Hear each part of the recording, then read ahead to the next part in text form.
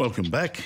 Fact is, of course, stranger than fiction, and that's very much the case with this story. It's the true tale of espionage, a love affair and murder that wouldn't be out of place in the movies. The year was 1948. Communism and democracy were wrestling for world supremacy. The nuclear arms race was in high gear, and there were spies everywhere, even in Australia. Against this sinister backdrop, an unidentified body is found on Adelaide's Somerton beach, the so-called Somerton Man. Now, 65 years after he was buried, there are moves to exhume him in an attempt to finally solve this lingering Cold War mystery.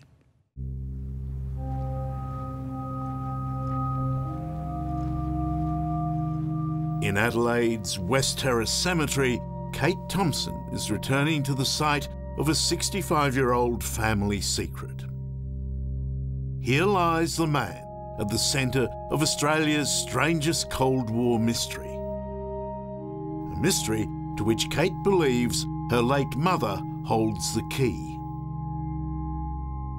She said to me she knew who he was, but she wasn't going to let that out of the bag, so to speak.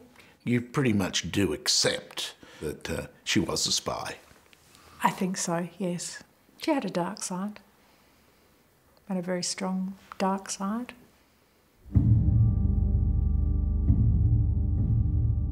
Found dead on a lonely stretch of Adelaide's Somerton beach at dawn on the 1st of December 1948, then as now, he'd be known as the Somerton Man.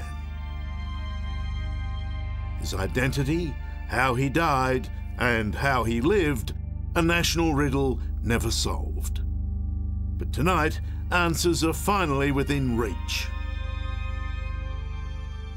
It's about finding who the Somerton Man really is. For the first time, the mystery woman identified. Did she lie to the police? Yes, she did. The Somerton love child. Somerton Man is potentially my grandfather. And a family divided. I think it's disrespectful to my brother. I'd rather know the truth than not know.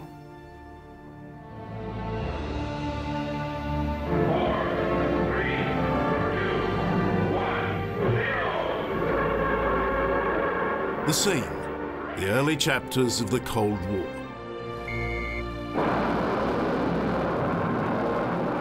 With British nuclear testing, South Australia is becoming crucial to the frightening global arms race. Round fired at 1039. There was plenty going on in South Australia. There's plenty going on in the world. America had nuclear weapons. Australia and England were testing nuclear weapons. Russia certainly had, or just had that.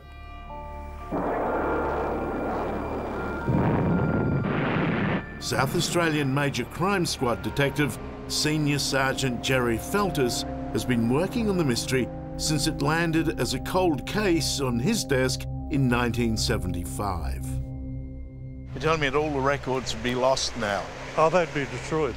And Jerry says you can't begin to unravel the mystery of Somerton Man, a suspected Soviet spy, without first understanding the clandestine atmosphere of the Cold War. There were spies everywhere, spy on spy, everywhere. And Russia certainly had a very good spy network. So it's in this climate that a young Jessica Thompson, nurse, communist sympathiser and single mum, was raising her son Robin in Somerton, South Australia. They lived a stone's throw from the beach where the mysterious body was found on that first morning of summer 1948. This is my mother. Were she alive today, would she have given me an interview? No. No. So you're as close as I get to this? Absolutely. And she'd probably be a bit miffed. Jessica would eventually marry Kate's dad, Prosper Thompson, and together they'd have Kate. They would become a typical post-war nuclear family in an ominous atomic age. and there was home life and there was outside life. But I grew up very much that there's a barrier between the two, and the two you don't integrate. Today, Kate remembers a mother who was loving but secretive. So secretive, she now believes her mother was a Soviet spy.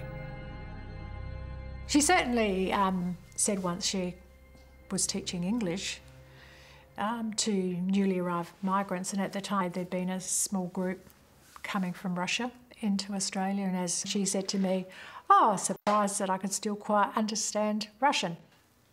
She dropped that bombshell. Yeah, so when did you learn Russian? Well, that's for me to know. But if Kate's mum was secretive with her own family, she was evasive with investigators when they linked her to Somerton Man, 7 months after his body was found. Police thought they had a major breakthrough, but Jessica denied any knowledge of the man. Did she lie to the police? Yes, she did. She told the police that she didn't know who he was, and certainly I know nothing. And yet she told you that she did. And she told me that it was a mystery that was only known to a level higher than the police force. She means what, that some spook somewhere would know? Yeah, but she said it wasn't at a state police level. That lie effectively stopped investigators in their tracks. The trail was dead, the case was cold, till now. We don't know much about the unknown man, obviously enough, but thanks to police records, we do know quite a bit about his last day of life. On the 30th of November 1948, he came here to the Adelaide railway station. It's 11 in the morning, 65 years ago.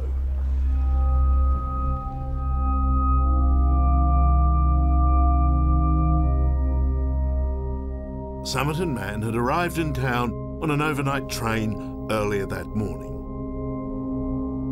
He bought a one-way ticket to Henley Beach, the closest station to Jessica's house, but never caught the train. Instead, he stored his suitcase at the station and crossed the road to catch a bus.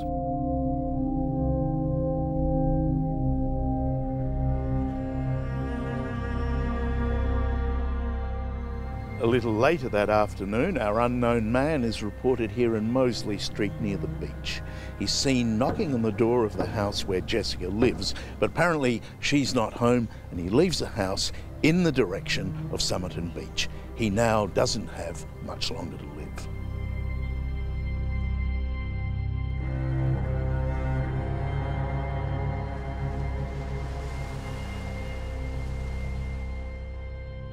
Back then, were there a lot of people around? Yeah, it was, because people could come direct to the beach by coming through this way.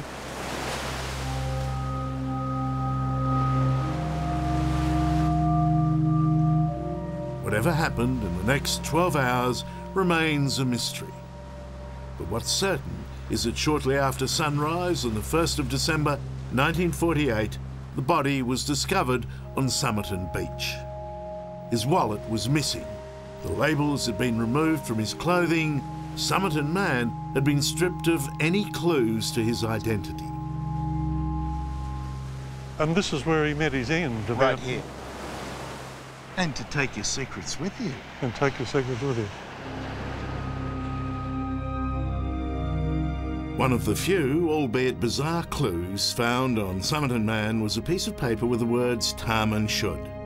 It means the end. It was ripped from a book of 11th century Persian love poetry called the Rubaiyat of Omar Khayyam. The book was found in a car and had Jessica's unlisted phone number in it. And we can assume that she gave him the Rubaiyat. Well, that's about all you could deduce from the information available. A spy's codebook, a love token, or both. A lifetime of small suspicions finally led Kate to conclude that her mum, the spy, was certainly having an affair with Somerton Man, most likely himself a spy, and may well have had a hand in his death. There's always that fear that I've thought maybe she was responsible for his death. Do I want to know that? That's a hard thing for you to carry with you, that you There's a little bit. might have bumped somebody off. Yeah. A post-mortem found that he'd been poisoned, but of course forensic experts back then had none of the tools available today. Getting the DNA of the Somerton Man, if we examine his bones, we can do a bone isotope test and find out where he was born. And there's a whole host of tests one can do. Professor Derek Abbott, a physicist at the University of Adelaide, is determined to solve this rattling good mystery. These buildings were definitely here in 48, and he would have probably walked past here. He wants to exhume the body of Somerton Man in the hope that science might finally solve the riddle. For me, it's about finding who the Somerton Man really is. The problem is, if we leave the Somerton Man any longer, if we let him go by another 10 years, we could lose some of the non-chromosomal information in the DNA, which we really need to link to close relatives.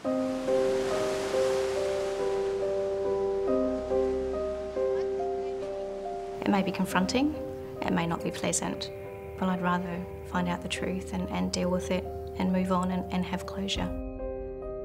Rachel Egan and her mother Roma are on the other side of the family tree and may hold the crucial piece of the Somerton Man puzzle. Roma was married to Robin, the son of Jessica Thompson, and she believes fathered by Somerton Man, making him the grandfather of her daughter Rachel. But do you want to know that he might have come from a Russian spy? I thought about that, or something, you know, there could be something more sinister than that, and I think for me I'd rather know the truth than not know. Okay, there we have Robin Thompson's physique. Their conviction is bolstered by the science of Professor Abbott. He's observed that Robin Thompson shared two rare genetic traits with the Somerton Man. They both had the same extremely rare ear and dental abnormalities. On the left photo, you see the Somerton Man's ear, and the top hollow is very large.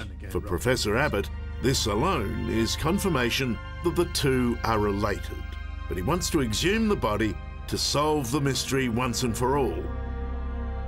And on this, the family is divided.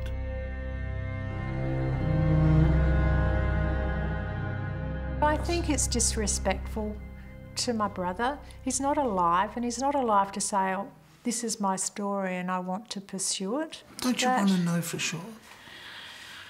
No, it doesn't matter to me. It does not matter to me whether there is a genetic link. I'm a sticky beak. Don't we all own this story? It's a great Australian story.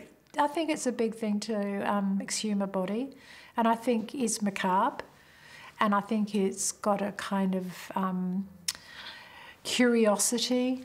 That's a macabre curiosity about it. Why do you think Kate says, leave him in the ground, don't disturb everything, stop meddling in our family affairs? Well, I can appreciate where she's coming from, because if you think that your brother is your full brother, then there's an emotional attachment to that, so I can appreciate that. But then in the end, she's not related to the Somerton Man. So in fact, this young lady has more of a call than anyone else? Yes, she has. Do you feel that? This is your business. People tell you, get out of it, it's our business, but it's actually your business. You're the one. Pretty much. That, because the unidentified man, Somerton Man, is potentially my grandfather. So that to me is very important. Hello, I'm Tom Steinfort. Thanks for watching 60 Minutes Australia. Subscribe to our channel now for brand new stories and exclusive clips every week. And don't miss out on our Extra Minutes segments and full episodes of 60 Minutes on 9now.com.au, as well as the 9Now app.